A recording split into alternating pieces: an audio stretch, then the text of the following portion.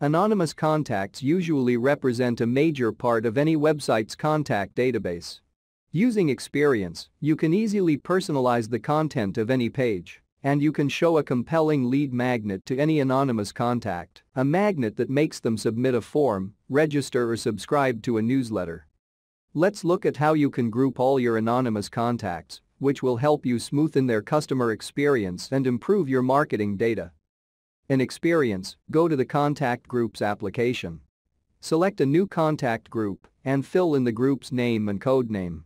Add a precise description of which contacts are part of this group and share any important details. You can add condition rules to define which contacts Xperience adds to this group. First, let's add only contacts who gave us permission. Select the correct consent to make sure you'll not be breaking any privacy laws when you start personalizing the content of your website. Add the second condition that checks if a contact has already provided their email address or other personal information through an online form. Change the parameter to has not.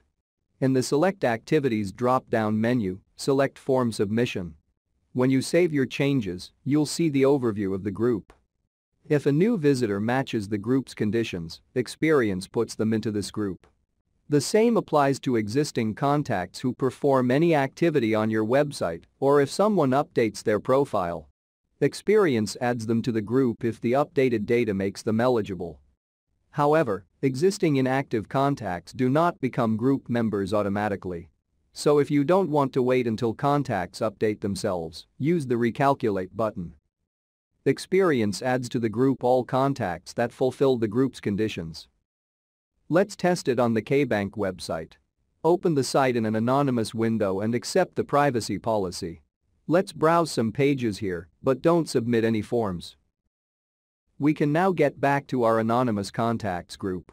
As you can see, the contact is already here. And you can check the contact's details, including their consent and the pages they visited. This way, you can collect your anonymous visitors in a group. Thanks for watching.